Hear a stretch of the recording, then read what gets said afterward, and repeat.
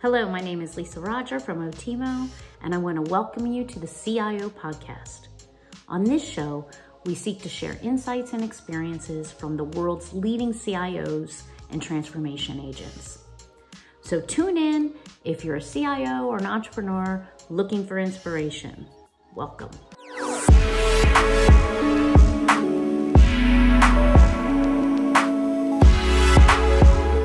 All right, well, welcome everybody to the podcast, and we are so lucky to have our special guest today, Ghada Ijam. Welcome, Ghada. How are you? Hi, Lisa. Good to see you virtually. Oh, it's so wonderful to see you. I need to tell everybody about how wonderful you are. So Ghada is the CIO, Chief Information Officer for the Federal Reserve System. She leads federal technology and cybersecurity professionals that move at the speed of business. I love how that you guys say this, driving collaboration and innovation to shape the Fed's digital future, overseeing IT within a federal or a federated organization. So she's in charge of many parts, and she partners with leaders from different reserve banks and centralized service providers to deliver business technology solutions for the central bank. Before joining, though, the bank, Ghada was a CIO for Amtrak, and prior to Amtrak, she led leadership roles at Intel, Freddie Mac, Fannie Mae, and U.S. Bancorp.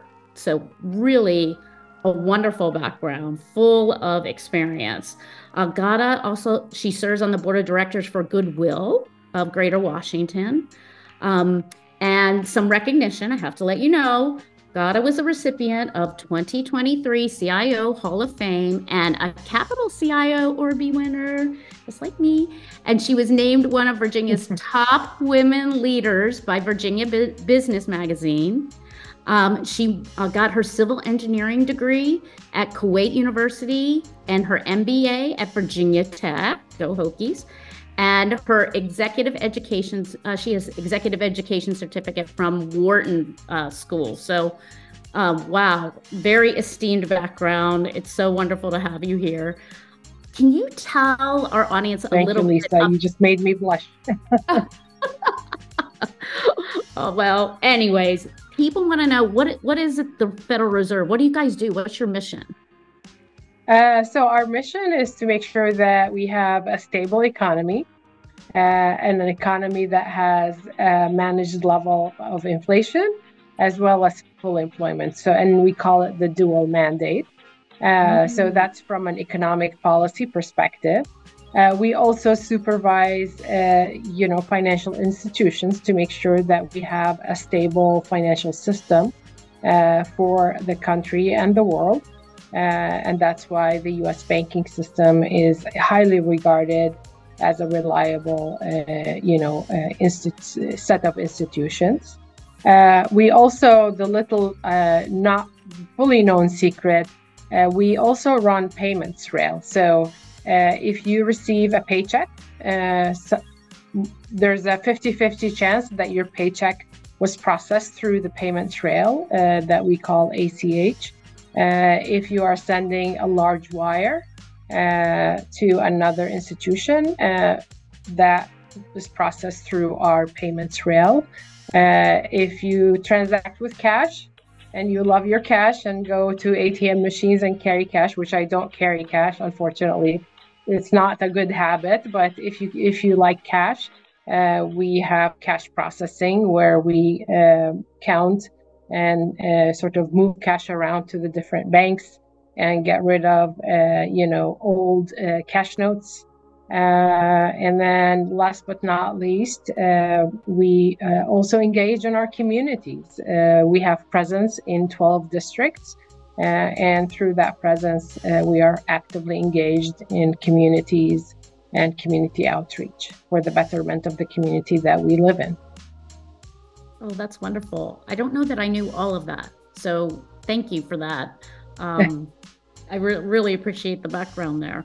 So just as a little icebreaker, a little warm up, we're going to play a game called Rapid Fire. I'm going to give you choices. Now, I can tell you of the recordings I've done so far, only one CIO has been able to follow the directions. So the directions are Uh-oh. you get So to make there's a no choice. option number 3? There's no option number 3, and there's no explanation. You just have to pick one, and Okay, and no pass, right? no passing. You have to pick one, and then we go to the next option. Okay. Are you ready? Okay, sounds good. Okay. Ready. Sunset or sunrise? Sunset. Paper or plastic? Paper. Dogs or cats? Dog for sure. Unix or Windows? Windows. Texting or calling? Texting. Chocolate or vanilla? Chocolate. Mac or PC? PC. Standard or automatic? Automatic. Coffee or tea? Coffee. Early bird or night owl? Early bird. Samsung or iPhone? iPhone. On-prem or in the cloud? In the cloud. Mountain or ocean? Ocean. Fiction or nonfiction? Fiction. And the last one, Star Trek or Star Wars? Star Trek. Okay, on this one, I always let people give an explanation. Why did you pick Trek over Wars? I hesitated because I'm not like a huge fan of either.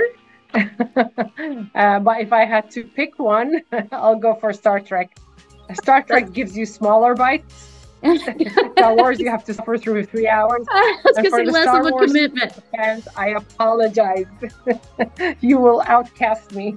Oh, it's so funny. I love it. I love digging into people's personalities this way. Super fun. Thank you for the good sport. Sure. I was dying to make comments, but I followed the rules. You did. You get the second crown I get to award so far. I'm following instructions. Well done. Well done. All right. Let's talk about the topic this year for Oteemo is all about digital transformation. We're helping a lot of organizations, but you have got rich experience. So I want our audience to learn from you and your wisdom on this. But let's start back though when it comes to the actual strategy of the Federal Reserve. How does its, your organization strategy pull into how you think about, approach digital transformation? Sure. So we are the central bank, which means we have a responsibility that is bigger than, than a typical organization. So for us, the criteria that we use when we evaluate strategy and strategic plans and look at sort of put our eyes towards the future, risk, resiliency, reliability, trust, those are very, very important factors that we have to take into account as we think about sort of the choices that we can make when we're driving strategy and the decisions and pathways that we take to drive that strategy forward. I talked about our business lines: supervision and regulation, supervising banking institutions, exercising monetary policy, running payment systems, etc. And we have 22,000 employees, so we have your typical HR, finance, running a business type capabilities. So the strategies are driven by the mission of the Fed. A lot of organizations that are in the for-profit world, their strategies are driven by market competition, by sort of their shareholder, value drivers, etc. Their product offerings, etc. In our case, we don't have those factors to take into account. So the factors that we take into account is how do we deliver the mission of the Fed? And we deliver the mission of the Fed through the multiple business lines that I talked about a little bit earlier. And therefore, we talk about where do we want to be. Part of the where do we want to be is influenced by technology trends, influenced by sort of where the industry that we, sort of supervise is going. And some of it is purely influenced by where does the organization want to go in order to serve its mission best. And that's what drives us. It's great. Let's pull that a little bit and drill down to you and your organization. How does the CIO enable that? How do you, what is your role in making the magic happen when it comes to strategy? So yeah, my mantra inside the Fed as well as outside the Fed, IT is in the business for the business. So the technology strategy has to start first with a conversation with the business leaders and partnering with the business leaders and asking the question, what is your strategy? What is your vision? Where do you want to take your business in the next 3 to 5 years? What important problems you need to solve for your business? What keeps you up at night? And sort of what does success look like 3 years, 5 years down the road? So that's sort of part one of the conversation that we have with our business partners. Part two, they're looking to us as a technology organization and as experts in the technology to translate the many things that are happening in the tech space into the so what for them, right? And sort of help them imagine the art of the possible. Even though a lot of business leaders these days are very tech savvy, but there's so much going on in the technology space that it's prudent for us as, technology leaders to bring to the table with the understanding of their business, with the understanding of their strategy. Here's what's possible. Here's what you can use technology for. Here's the value that technology can bring to you. And then you marry those two together into sort of a feasible, viable, strategic plan for the mission of the organization or the business of the organization, so you can achieve, the success measures that you're trying to achieve. So it's really an iterative process. I love that part of the job where we're sitting at the table, understanding what makes the business tick, what makes the organization tick, understanding sort of what's happening in the world around us and what makes sense for us and what doesn't make sense for us. And then really sort of collaborating to define a future state that makes sense for the organization, where we're all excited about that, excited about taking the journey together. That sort of is very energizing, very exciting. And then the hard work starts, right? Is to make the strategy a reality. And that's where the blood, sweat, and tears come into play. Oh, I hear you. And I love what you said about business for the business, right? I love that line that you had. And, pulling in that, and you mentioned how you're bringing technologies to help with that art of the possible, like ideation and imagination of where they can be. And that can be so daunting these days. There's so many, so many solutions, so many choices, so many choices, so many new innovations. How do you know best how to marry that business for the business, the art of the possible, to their need? How do you do that? How do you stay abreast? How does your organization keep up? First, have smart people on the team, right? I love that. That's like job number one. Job number one, have the smart people on the team that are curious. They sort of, I would sort of quote Satya Nadella, the Microsoft CEO, don't be a know-it-all, be a learn-it-all. So people who are curious, people who want to learn, people who have enough business acumen and empathy for the business to really understand the business before they sort of speak technology. Because a lot of technologists, really smart technologists, probably start with the technology, and our sort of approach and guidance to the team is start with the business problem and then apply the technology solution. The other part of staying abreast, again, encouraging people to develop, learn from others through conferences, through attending, training. We do have a technology advisory council where we bring in people from the outside to tell us what's going on.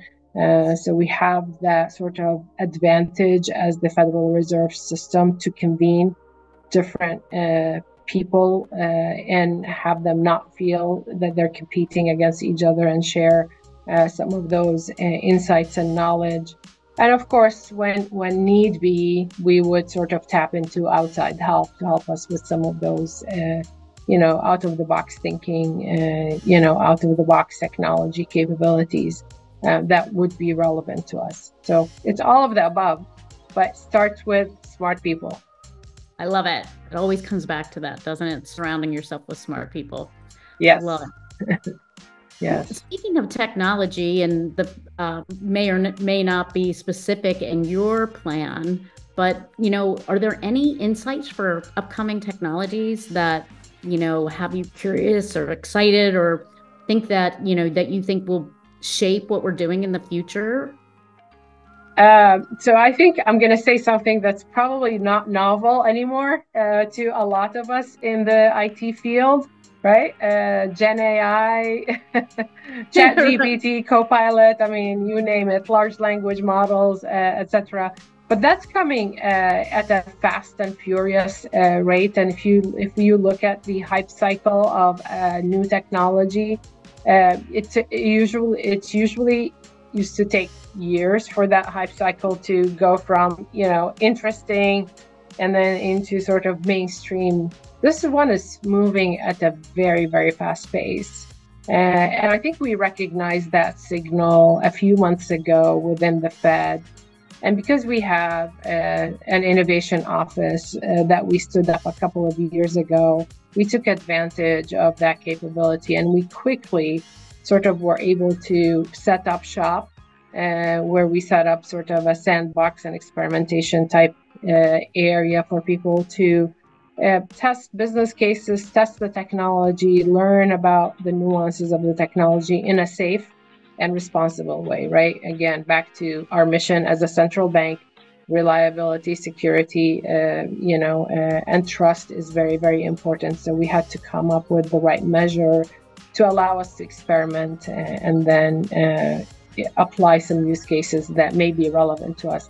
So I expect this to become something for us. I think a lot of organizations are expecting this to be something for them. We just don't know where yet. And that's why we have sort of a broad spectrum of use cases that we're experimenting with, just to prove the value and sort of prove the benefit to the organization. I am challenging our technology teams to test Copilot, because I hear a lot of really good stories from colleagues that are highlighting that Copilot is giving them extra capacity within their development teams so that they can use to fulfill the backlog of demand for IT. So that's an interesting value proposition, because we do have a lot of demand for IT. And there's so much you can grow from a budget and people perspective. So I'm challenging the inside team, like the IT team, sort of to drink our own champagne or eat our own dog food first. To see, champagne. But we're also engaging with the business on some use cases as well. So I think that's a thing. That's something that we will see moving fast and faster than other technologies that we have seen in the past. Yeah, I have to agree. I just read an article recently where that hype cycle, what took the same number of users Facebook, I think, took 5 years, took Gen AI 3 months. So talk about accelerated hype cycle. Just the number of subscribers. Just crazy adoption. So I'm with you on that. Let's shift a little bit about, especially your role, and when it comes to the challenges of bringing something new in. And that's what we're talking about when we talk about transformation. We're talking about changing the paradigm in some way, people, process, technology. What are some of the challenges in your experience that you've had to face? So digital transformations are hard, right? They are change, a change in how, people do their jobs, change in how the business does its work. change in technology footprint. So it takes a lot of change. And the challenge, or you can look at it as the opportunity with digital transformation, is the change. You can see it as a challenge because change is hard. You can see it as an opportunity because change is going to give you a better outcome than what you have today. And it's something that you need to do to stay up to date with the time or with the technology or with where the business is going. A couple of things that are, I've experienced, and I know many leaders experience when they're driving a digital transformation strategy, is one, how do you get the buy-in and the alignment towards that strategy? Because that change requires many leaders to be on board and many people to be on board to make that change happen. And in any typical change, people may be resistors to change. People may be champions and excited about the change because they see the vision and the value. And then there's a lot in the middle who are sort of sitting and waiting on the sidelines for a couple of clicks to go forward to test whether this is set up for success, and then they'll jump on the bandwagon. So challenge number one is, how do you sell the business case? How do you get more people excited and have them be part of your journeys? Because the more you have that are excited about the journey, the more ambassadors in the organization you will have to rally others to come along into the journey. Second, it's a long journey. It requires a lot of patience, a lot of persistence, that this is a priority. Yes, we are still going forward in that direction, and we should not change that direction unless we learn something new that requires us to change that direction. So having the patience, the persistence, right, the leadership and sponsorship from the top to carry us through that long journey is another opportunity/challenge in this space. And then third is really actually delivering the value, right? In the strategy, you're looking ahead 3 to 5 years. You're promising things in 3 to 5 years, but you don't know all the details, and you don't know if your assumptions and your case is valid. So having the agility mindset and the agility model in the organization so that you can always come back and test, learn. What have you learned? Have you achieved what you said you're going to achieve? And if not, why not? And what did you learn so that you can apply it to the next cycle and do it better? Is another challenge, again, that you can turn into an opportunity to make the progress that we all need to make on our digital transformation journeys. I love it. You have had great insights from, the business for the business to, turning challenges into opportunities and bringing people along. Really wonderful stuff. I'd like to pull that thread a little bit more on the challenge becoming the opportunity, and specifically around culture. How does culture play with that? Is that part of that formula, and how have you seen that played out in the transformations that you've done? I'm really bad at names, but I think Peter Drucker quoted, "Culture eats strategy for breakfast." So yeah, culture is very important in making sure that the strategy is successful and, again, delivers, what it promised to deliver.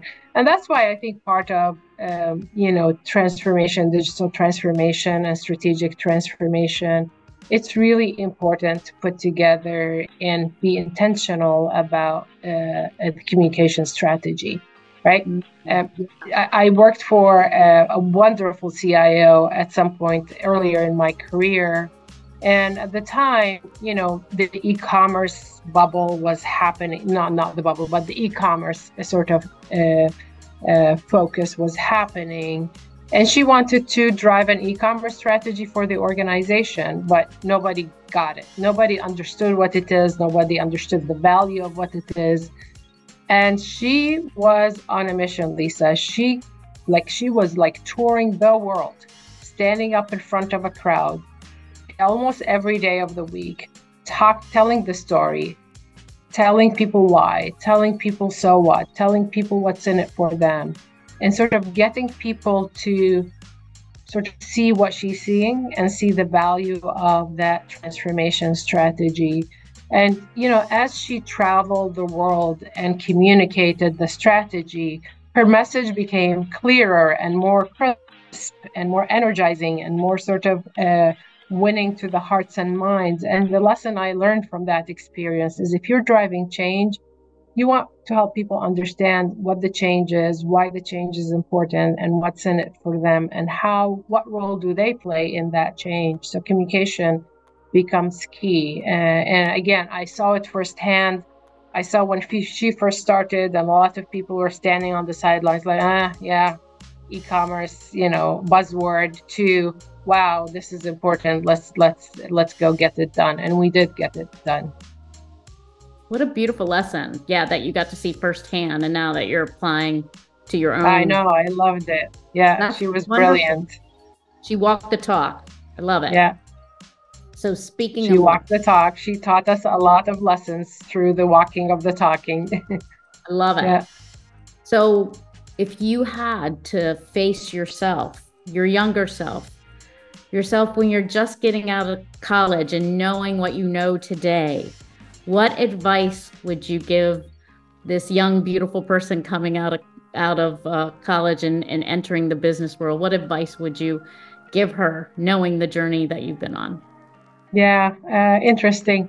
So first advice is it's worth it. Yes, it's a hard journey, but keep your dream alive because it is worth it. It is rewarding.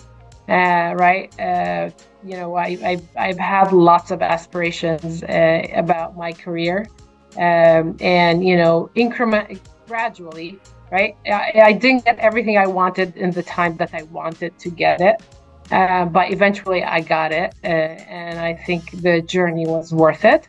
I met amazing leaders and mentors and coaches. I met amazing friends and colleagues along the journey. I learned a lot. I grew up a lot as an individual, as a human being, as a leader.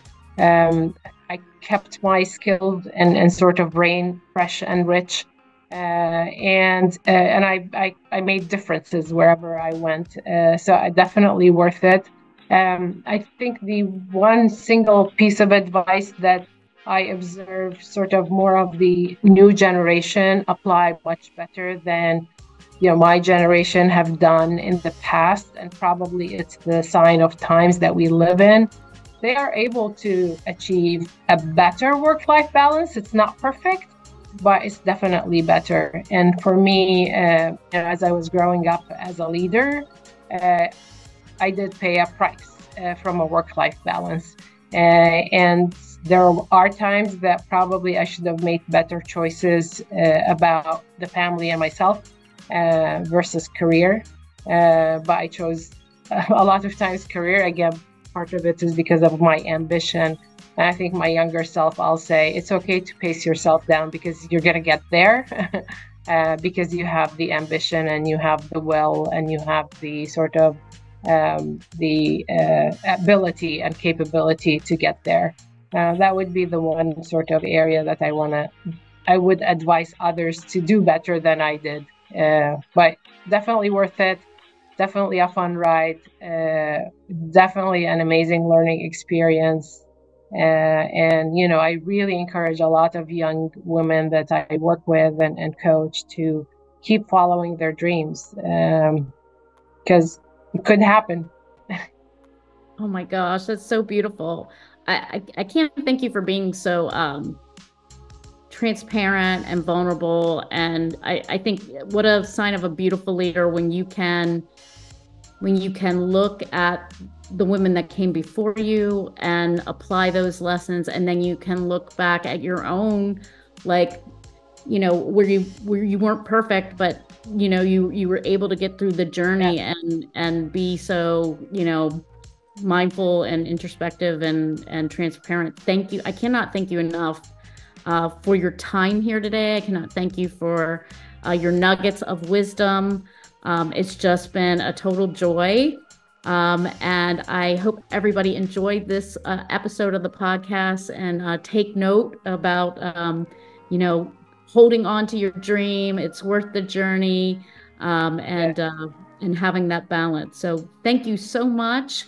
And see you Thank you, guys on Lisa, the for next having me. episode. And I'm really glad that, yeah, thank you so much. And I'm really glad that we met through the Capital CIO, Orbi Awards. That was really a fortunate way to get connected. And here we are. That's So right. very grateful for you. You are an amazing role model yourself. And thank you for having me here. Oh, you are so welcome. You are so welcome. All right, everybody. Take care. See you next time.